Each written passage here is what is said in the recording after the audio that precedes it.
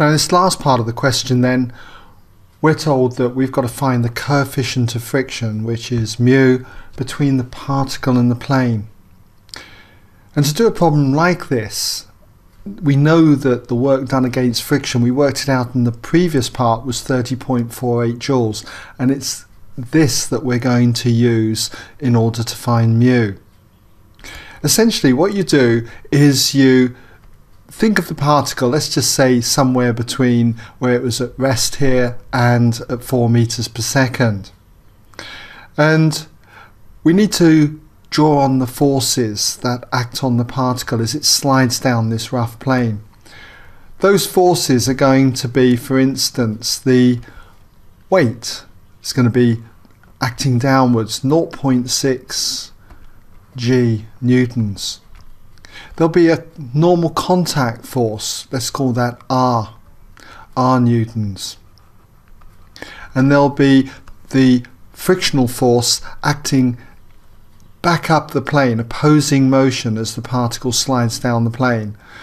And that frictional force, F newtons, well, it would have reached its limiting value because it's sliding, so it's going to be equal to mu R newtons.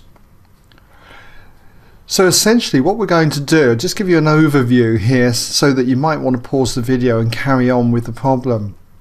But essentially what we're going to look at is that the work done by the friction here is going to be the force times the distance, mu r times the distance here, 12 meters.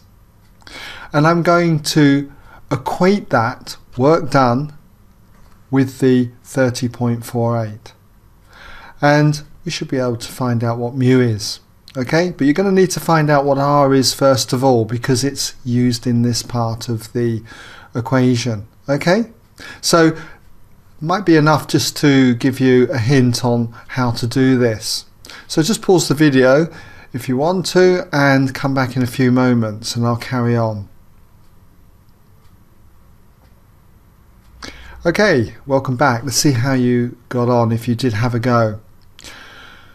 Well, as I mentioned earlier, we need to find out what R is first of all, and to do that we've got to consider resolving perpendicular to the plane. So in the usual way, if we inserted a dotted line in there, this angle in here would be 30 degrees. We'll just mark that in there.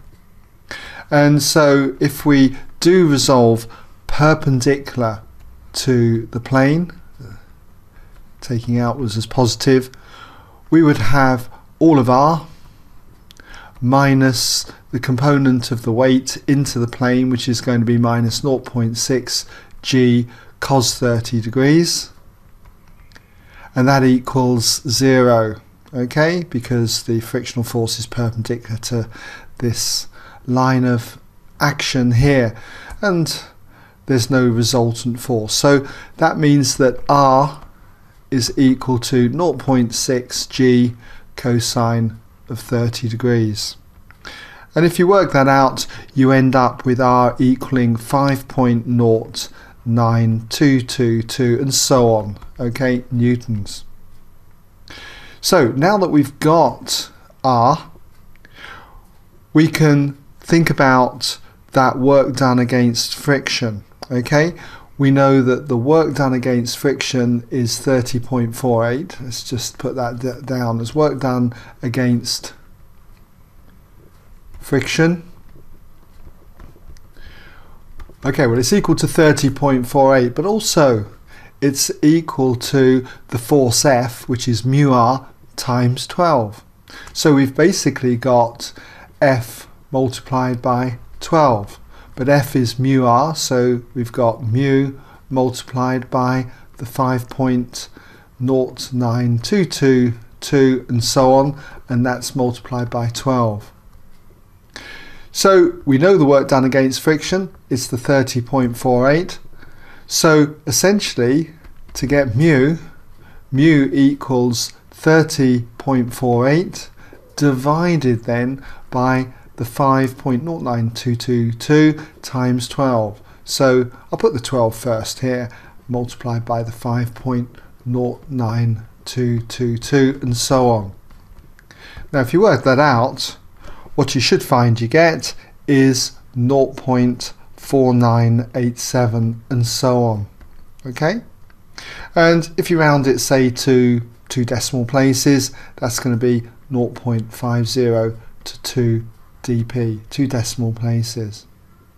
Okay, so I hope that's given you some idea, and if you did have a go and got it right, well done. Alright?